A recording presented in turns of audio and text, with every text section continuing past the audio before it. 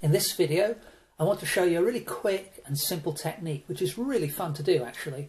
It combines Sharpie marker pen with watercolour paint, and then working out in the open air, I'm able to very quickly capture a scene of two red cattle lying down within a Devon landscape with trees in the background. So really great being out in the open air and working in this fun, expressive way. Hi everyone, I'm Mike, and this is the Sunday Art Show. Hi guys, I'm back at the field, and as you can see the cows are coming in to greet me. Unfortunately I've already done my paintings of these guys. They were actually way off in the far distance when I arrived.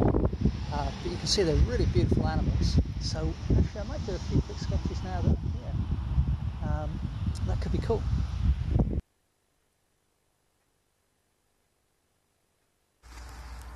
So the first day that I went to this field, it was actually a really bright sunny day, as you can see here.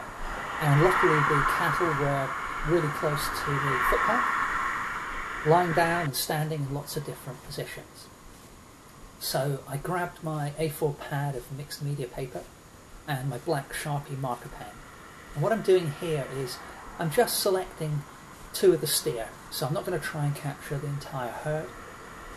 And I've picked two of the animals that are lying down. So first of all, I put down the outline of the animals just really simply. And then the next thing I'm doing is adding in any cast shadows. So because we've got strong sunshine today, you can see the animal here on the right, its head is casting a wonderful shadow across its body.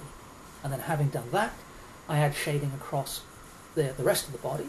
You can see on the left cow, on the left steer, I've got some curved lines and some straight lines to kind of convey the different surfaces I'm depicting. Now you can see the cattle are starting to move now, so you've got to be pretty quick when you do this, and that's why I haven't done any detail or anything like that. Once the animals are in place, I then put them within their environment by just very loosely capturing the shape of a few of the distant trees and popping in a couple of horizon lines.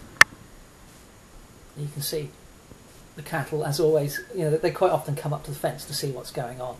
So I think I mentioned in a video a few weeks ago, painting cattle, it's a really good one to have a go at because they tend to come and see what you're up to, so they're generally fairly close. So there's the finished sketch. Now I didn't do the painting on this day because I wanted to preserve that sketch, so that's up on my website. But I came back later on, so we're back to the present day. So I'm back at the same field, but this time I've got my watercolour kit. This is just a standard Winsor and Newton watercolour kit. And I'm starting off, as you can see, it's not quite as sunny as it was before, but that's okay. You know, it's kind of interesting to me to capture this scene on two different days. So the drawing was done on a bright sunny day, but today it's a little bit more overcast. So I've just swept in a wash of blue there for the sky, and then I've lifted some of that out with a paper towel to begin to capture some of the clouds in the sky. Now, having put that kind of grey blue down, I'm now coming with a little bit more of a vibrant blue over the top, and I'm just rolling a round synthetic brush across the sky to make sure the mark making I use is kept nice and loose. So I want this painting to come into shape quite rapidly, but I want to keep things nice and loose and make use of the expressiveness of watercolour. So I'm using that same brush rolling technique for the foliage of the distant trees. And I've changed the colour again now, so it's a little bit of a bluey green now.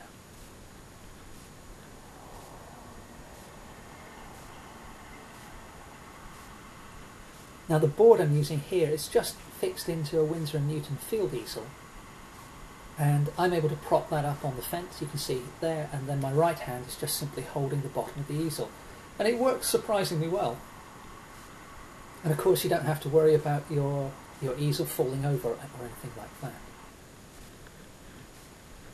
Now, having got the cool colours in for the distance in the sky, I'm now sweeping some warmer earthy brown colour across the field. And all the while I'm still using this same round brush. Now what I'm doing here is just lifting out some of that colour where the cattle are. So I wanted the sweeping brush stroke, didn't want to paint round the cattle, I wanted to just paint through them. I'm doing the same here with an even brighter yellow. But then the paper towel just lifts off some of the watercolour on the cattle themselves, because I'm going to be going back in to paint those cattle in just a little bit. But now that the first set of washes have dried for the distant trees, I can now add in a little bit of texture by just tapping the brush with a slightly warmer green, and then keep going with that green for the background of the field. Now the cattle today, I don't know if you can even see them, but they were right off in the distance there at the back of the field. They do come closer as the day progresses though, so that's kind of cool.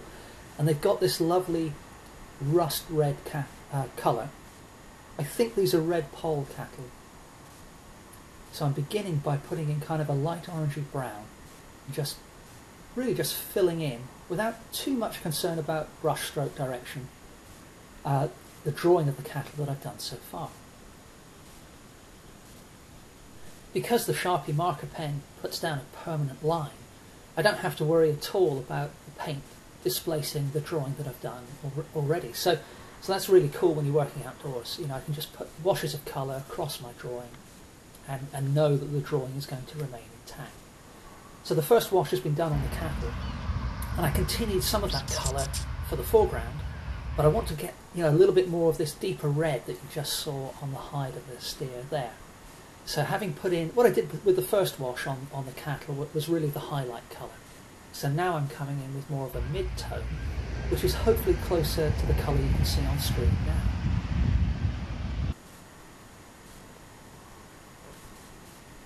And as I'm doing this, I can paint over the shadows, and some of the Sharpie marker line work that I did, that's going to show through and give a little more texture to the watercolour washes. But I can also add areas of mid-tone here and there by painting over the highlight colour. So for example on the ears of the right-hand steer. Now I need a little bit more texture on the foreground field, so I'm coming in with a flat brush now, just to change my mark making a little bit.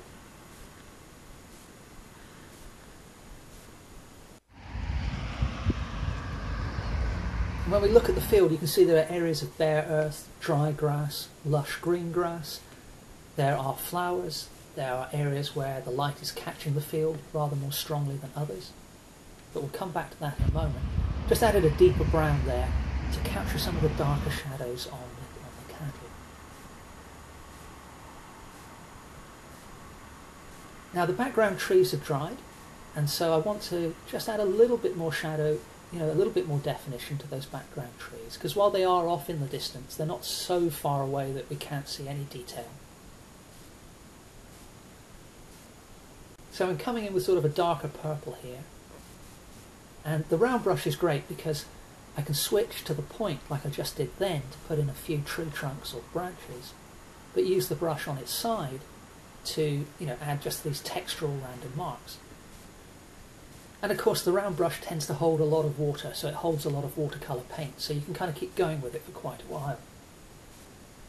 So I'm using a similar technique to kind of embed the cattle into the grass of the field, because obviously when they lie down in the grass, they kind of sink in a little bit and kind of move the grass around. So we don't want them to feel that they're sitting on a hard tabletop. We want them, you know, to feel that they're sitting within the grass itself. And I'm continuing with that shadow colour. You can see you can get lots of different levels of transparency, and lots of different mark making as well. So quick wispy bits like I'm doing here.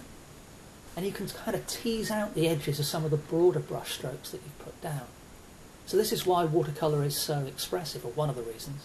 You can move the paint around while it's still wet with little flicks of the brush, and, you know, have a lot of fun really. You know, just kind of see what you can come up with. Hopefully still representing what you're drawing, but doing it in a little bit of an abstract way, and certainly a very expressive way. So the cow, this is one of the best compliments I've had for my artwork. The cows think it's such a good painting that they want to taste it. So you can't ask for a much better end to a day out in the field painting away. So always stand back from the work to see how it's gone. But there's the finished painting photographed properly. As always, I'll pop a link to the finished painting on my website if you want to get a closer look at that.